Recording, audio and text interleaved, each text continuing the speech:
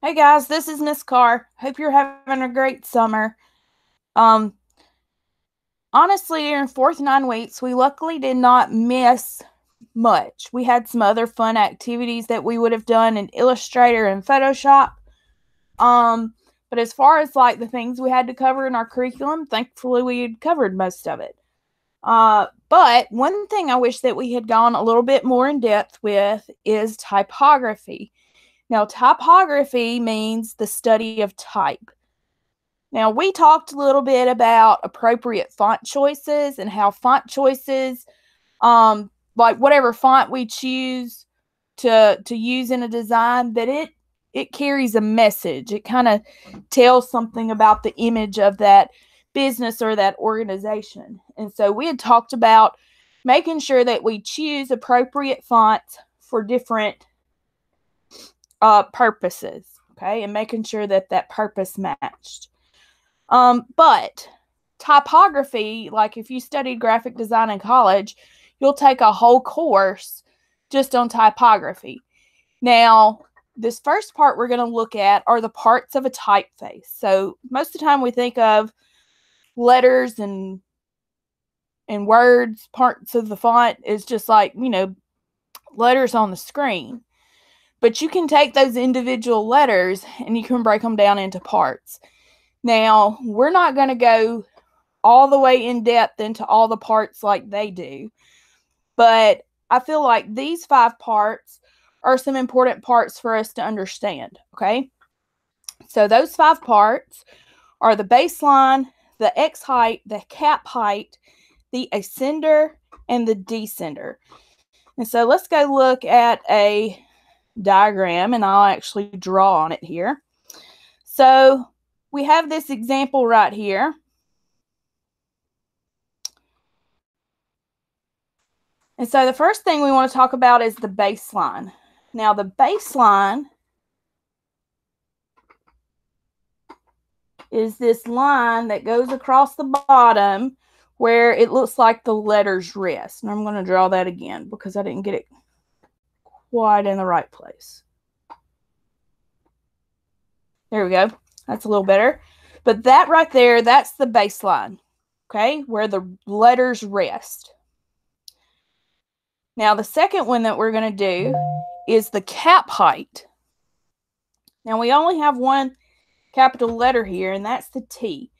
But the cap height is exactly what it sounds like. It's the height of the capital letters. So my line for my cap height is going to be here. Okay, so there's my cap height. And then we have our X height. Now, if y'all look at this word typography here, we don't have an X. So what is the X height referring to? Well, the X height is referring to the height of the lowercase letters, okay? So I'm going to go through here and I'm going to draw a line, but this time I'm going to make it a dotted line to show my X height. This should be looking familiar to you guys. Okay, so red baseline, blue cap height, the yellow dotted line is the X height. Now, do you guys know where you recognize this from? Do y'all remember in first grade, kindergarten, when you first learned to write and you guys had those special tablets that you had to learn to write in? But this is what that's like, okay? And that's part of the reason why you guys learn to write on that, so you would learn to form your letters correctly.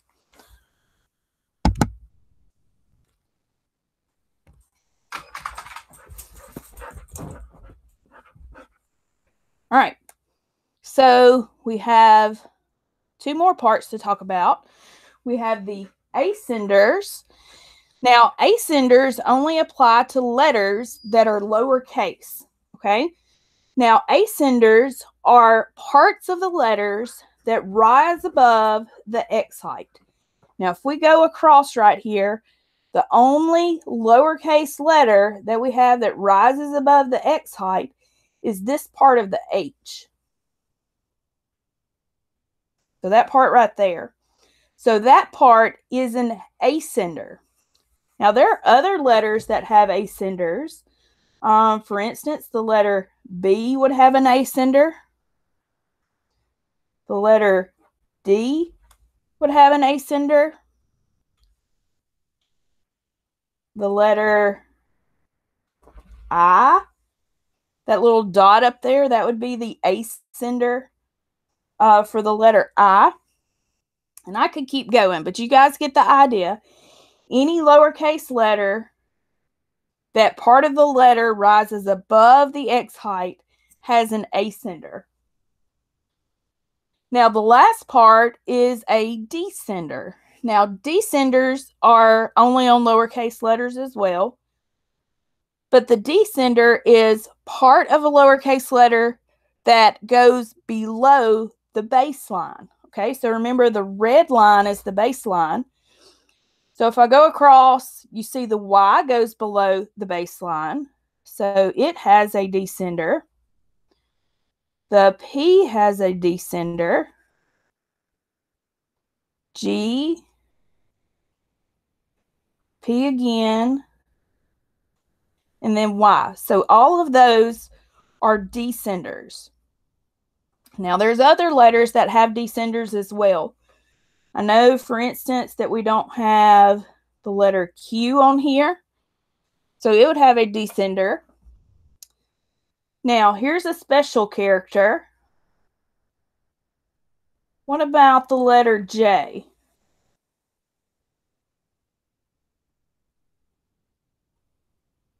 All right, so J is special because it has both a descender and an ascender, and it's the only letter that has both. All right, so that's our example of our typography diagram. Remember, red is baseline, blue is cap height, the yellow dotted line is the X height, and then the parts of the letters above the X height are ascenders. Parts of the letters below the baseline are descenders.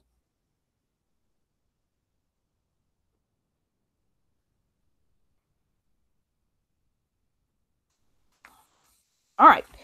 So whenever we were working with our designs and things, we most often use type in Photoshop or Microsoft Publisher. But we're going to focus here on Photoshop. Now, it says in Photoshop, we refer to text as type. And then it says that type usually appears sparingly in designs, so its appearance is important, okay? You don't want to have type there just for the sake of it being there. It needs to have a purpose, and it needs to help convey whatever message it is that you want your design to give to people, okay? So it says that the text should be limited, direct, and to the point, and it should be large enough for easy reading, but it should not distract from the central message.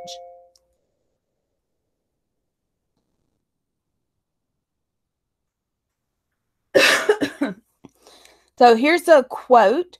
Words can express an idea, but the type is what drives the point home. And that was the skill that we practiced when you guys were choosing the appropriate font for all those fake business names that I had made up or whatever.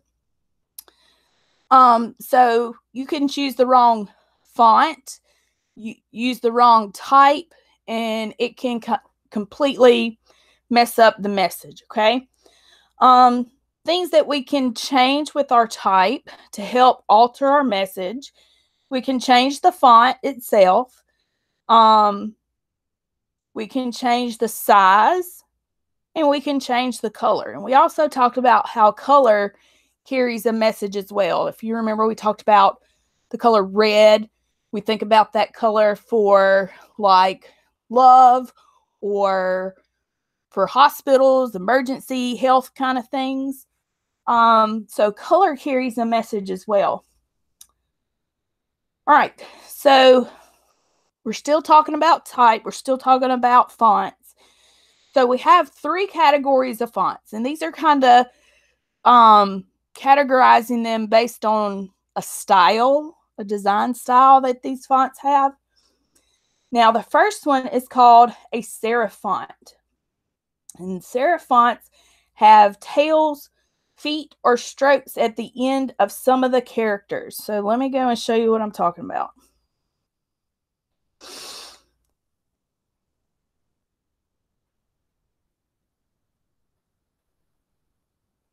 All right, so here's my example here with my serif font. So the little feet that we're talking about are the little tails, are these little things here at the ends of the letters.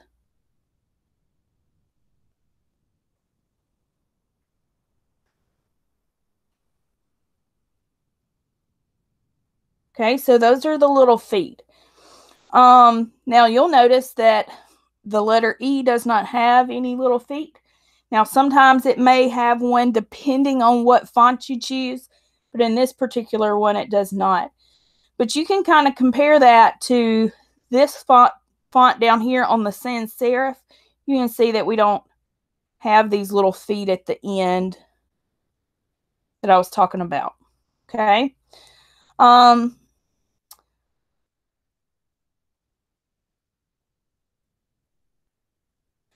So serif fonts, they have the tail, foot, or stroke at the end of some characters. Now, what do we use these serif fonts for? They're generally used in text passages because for some reason the tails make it easier for the eye to recognize the words. So if you guys start noticing anytime you read a book, like you checked out from the library or a novel that you bought, textbooks, if you're looking at a web page that has like an article on it, those main areas of text are going to be serif fonts more than likely. Okay. Now, the other type of font is a sans serif font, and these are the ones that don't have tails or feet. Okay, so they don't have those little extensions at the ends of the letters. Okay, now these are commonly used for headlines. You can make them bigger, bolder, and they stand out. Okay, they're easier to read from a distance. And so that's something, you know, when you're trying to catch people's attention, you want them to be able to read it quickly and it to catch their attention without them paying a whole lot of attention. Okay. And then a third category are decorative fonts. These could be fonts that are really stylized, like it might look like cursive handwriting, or there's a font where it looks like the letters are striped, things like that.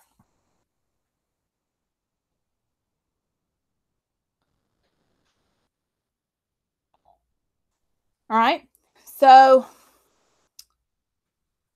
most of the time when we design things in graphic design, our goal is to a lot of times have our design printed out for people to look at. So something that's important is for us to be able to kind of estimate how large type might be once it's printed out on paper. You know, before a lot of times you might change it, print it, you're like, oh, it needs to be a little bigger. No, it needs to be a little smaller, and you might just have to print it multiple times just to kind of see if you got what you wanted. But you can kind of use this right here that I have on the screen to help you estimate. So type is measured in points. And you guys are familiar with that. You know, we choose the size. It's 12 points or 14 points or 20 points, okay? But you can estimate the size because 1 inch is equal to 72 points. So if you type something on your screen, you make it size 72, 72 points, and you print that out, you could get a ruler and measure, and those letters would be 1 inch tall, okay? So you could use that. You know, you may not want your letters to be 1 inch, but if you wanted them to be half an inch, you could say 72 divided by 2, and you know that that's 36. And so you can kind of use that to estimate and make sure you get the correct size type.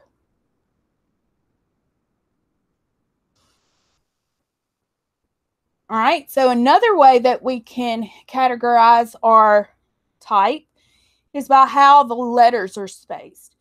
So we have monotype spacing, and monotype, if y'all remember back to biology, I know you guys talk about these prefixes.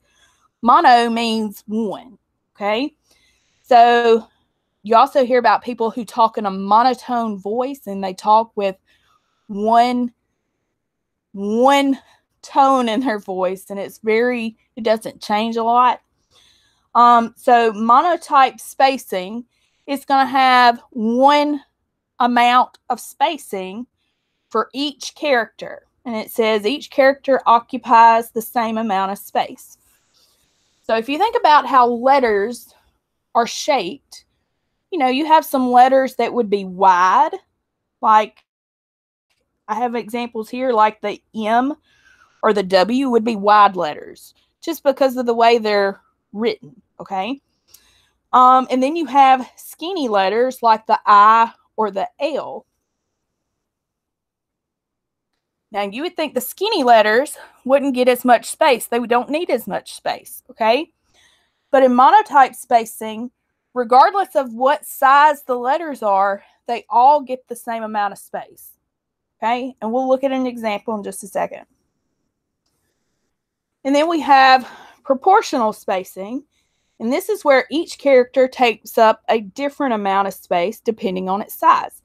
So proportional spacing, it does that where the skinny letters get a small amount of space and the wide letters get a wider amount of space, okay? So let's go look at an example.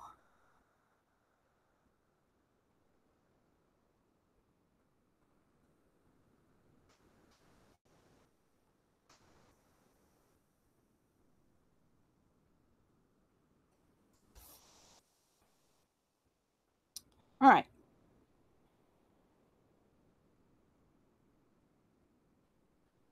So I have my two examples here. I have monospaced and I have proportional. Now I use the same word here. I use Vikings just so you guys could see the difference.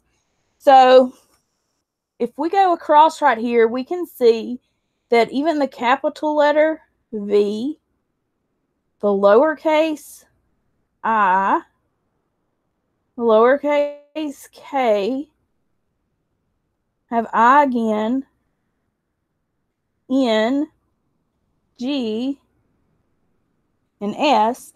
Each one of those letters is pretty much the same width. Okay, it might work better if we got out a ruler and measured it. But if you compare that to the Vikings down here underneath proportional, you can just tell just by looking. You see this I compared to that one, how much less room it takes up. So on this one, so the V is kind of wide, but the I is narrow. The K is kind of wide. The I is narrow. The N, the G, and the S. But you guys can see there what I'm talking about, how the letter I is skinny, so it gets less space.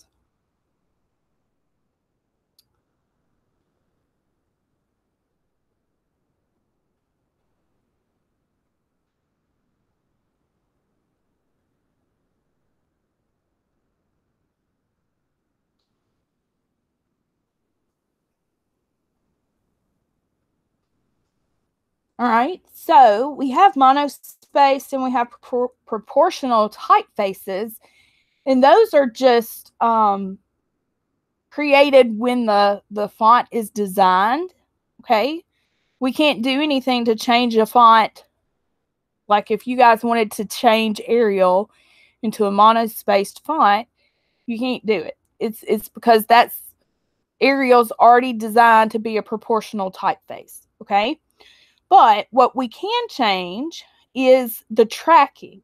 Okay, so tracking inserts a uniform amount of space between characters. So if you guys think about holding your hand up, and then when you spread your fingers apart, that's kind of like putting space in between the letters using tracking. Okay, it doesn't matter what the letters are, it's going to add the same amount of space to each letter. But you can use that to kind of just spread out a word and make it a little bit wider if you don't want to make the font bigger. Okay, now you can also change the vertical spacing of text. Tracking is horizontal because it's the space in between each letter, but you can also change the vertical spacing.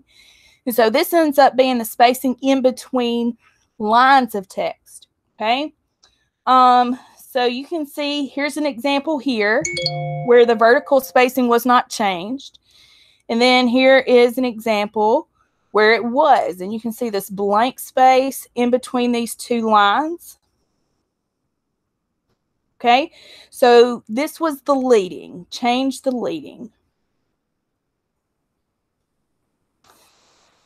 Now the tracking and the leading can be changed at the character palette. Okay, now it's got some other options there that you can change as well. I know you can change bold, italics. You can do strike through. You can also change the size there. You can change the font style. But you have that character palette where you can do a few more changes. Okay. Now, another way we can also change type layers is to add effects. And you guys remember when we did that activity, the text effects? You guys did your names, and we did one that made it look like it was gold metal and another one that made it look like it was silver. We had that one that was supposed to look like plastic. So this is what that's talking about, that we can add effects. And to do that, we would right click on our layer and choose blending options.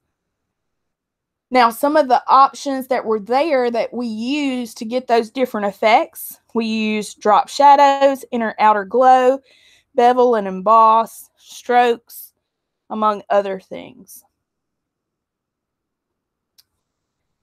And then the last thing that we can do to change the way our text looks is that we can warp text.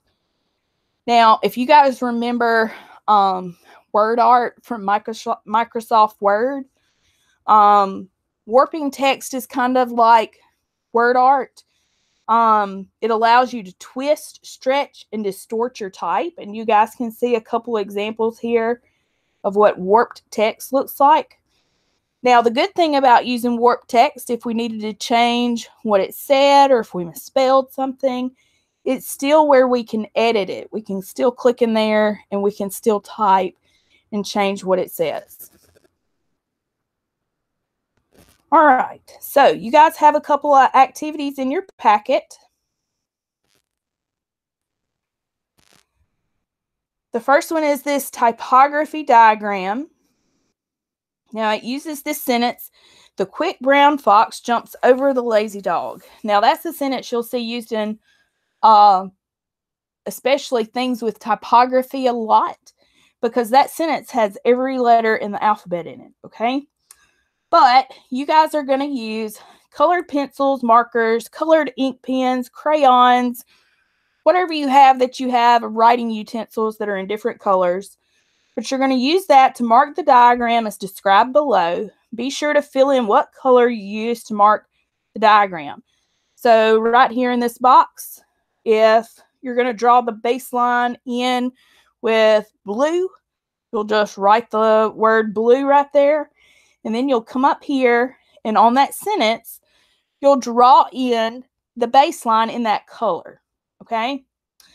But you'll do that for all of those 5 parts that we talked about. You'll draw in the baseline, draw in the cap height, draw in the X height, and then you'll circle the ascenders and circle the descenders, okay? Then the other activity you have is this serif or sans serif.